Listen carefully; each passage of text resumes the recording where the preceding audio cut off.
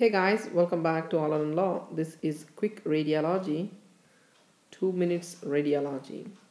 Very important for USMLE. So now here I'm going to ask you, what are the causes for a generalized,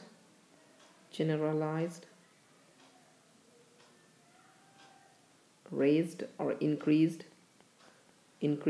bone density? If they mention in USMLE the bone density is raised or increased, what are the causes you should think of? One is, remember, renal osteodystrophy, very important. Renal osteodystrophy. Then we have fluorosis. Then we have mastocytosis. Then we have marble bone disease, osteopetrosis.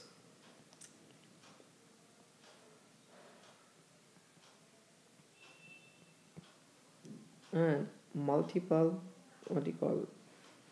myeloid metaplasia.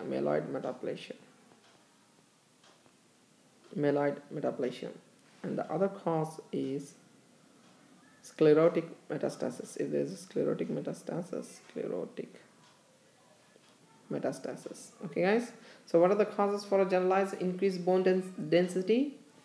One is a renal osteodystrophy, very important, fluorosis, okay, mastocytosis, osteopetrosis is also known as a marble bone disease. Then we have myeloid metaplasia and sclerotic metastasis. Thank you so much for watching this video. Take care.